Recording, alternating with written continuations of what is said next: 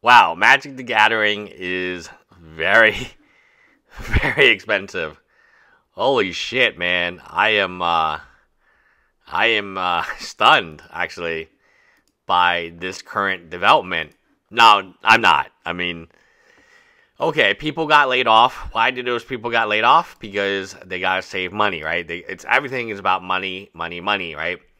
And they're gonna milk the player base until there is no money left, man. Modern Horizon 3, we know that there's going to be fetch lands and all different types of fetch lands and all different ally fetch lands, of course. But what if I told you that the collector's edition of these bundles would cost $600 for 4 decks? Like, who the blank has $600? Now, there is one man out there, and he's making a big fuss about this, but $600 is still cheaper than his mystery box 6.9.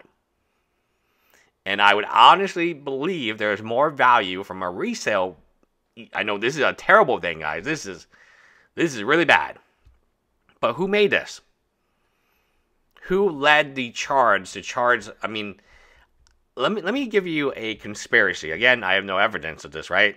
Supposedly, Alpha Investments talks to the people at Wizard of the Coast. They send them emails. She sends them emails back on company time, probably using company email. I'm sure that they're definitely not laid off, right? Because of that. And he's got inside men sending him all this information about limited sets and how limited Carvel Manor is and how it's going to go to the moon. Well, what if Wizard of the Coast gets information from him? And they're watching him sell a mystery box for $690 of mostly MetaZoo. And they said, you know what? We're a better company than MetaZoo. We're not going to bankrupt and leave pre-orders unfulfilled. We are going to make a product that is $400 a box for a play booster. $600 for 4 EDH collectible bundles. And none of this stuff is anywhere close to what this guy charges for one booster box of MetaZoo Nightfall, which is $820 in case you guys forgot. Right? It's $8,200, $8,200 if you want 5 kits, right? And maybe he'll throw you a bone at the end. And you get flip to somebody. This is the beginning of the end. A single booster pack for $42. A single mother effing booster pack for $42, guys. Commander decks for $600. What the hell are we talking about right now?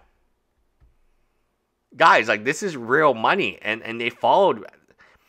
Here's my opinion of what happened. The secondary market, Wizard Coast wants to make sure the secondary market gets zero.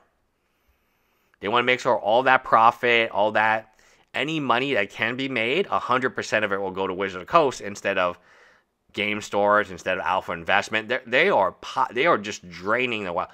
And how did it? Oh, reprint, serialized number. Like the handwriting is on the wall. I mean, it doesn't take a genius to figure out what is next.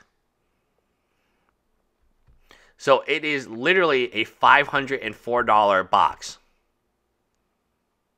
$504. Like, this is for 12 packs.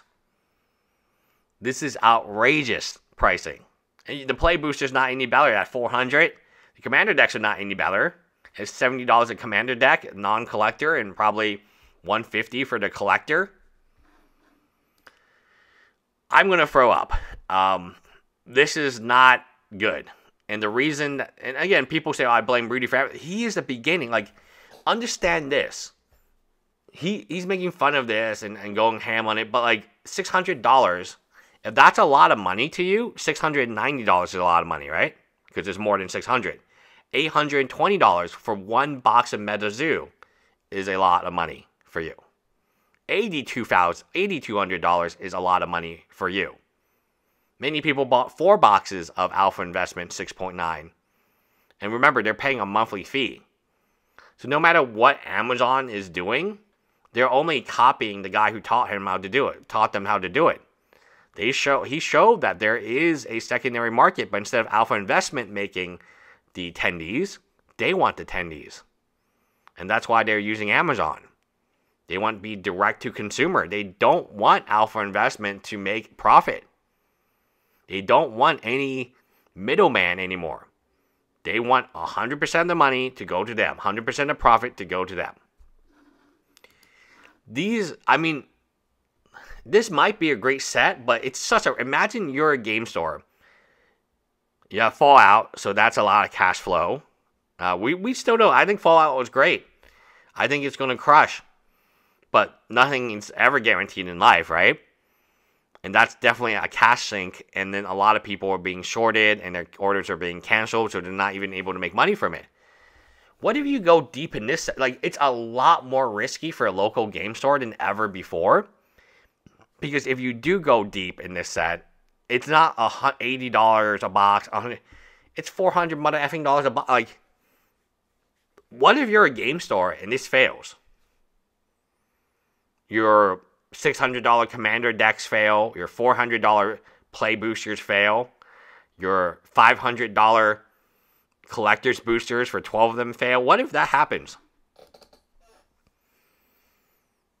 Like, do you really have the amount of cash flow to be able to... I mean, we're talking about Carlo Manor. I think that's a fail. Ravnica Remaster, I think that's a fail. You have two really bad sets. Fallout, a lot of people can't get it. They can't get it. So even if I believe Fallout will do very well, which I do, it's a moot point if you can't even get Fallout. This is...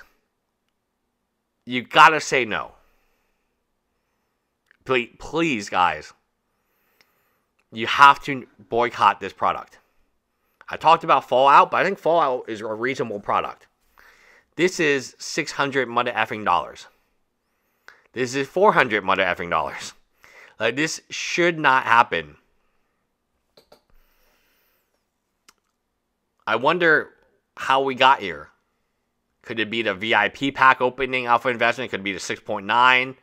Could it be the $8,200 MetaZoo 5 booster pop box kit? That's all you got in terms of booster boxes. Wizard of the Coast does not want a single person but themselves making money. Maybe they're right. Maybe direct-to-consumer DTC is the way to go for them. But at $504 a booster box for collectors, it's just... I mean, it's not right. I played this game for a long time. And one of the reasons I boycotted for over 2 years now, minus Fallout, is the pricing is insane. It's too much risk for you to buy this much of it and hold it. Let me know what you guys think in the comments below. Bye, guys.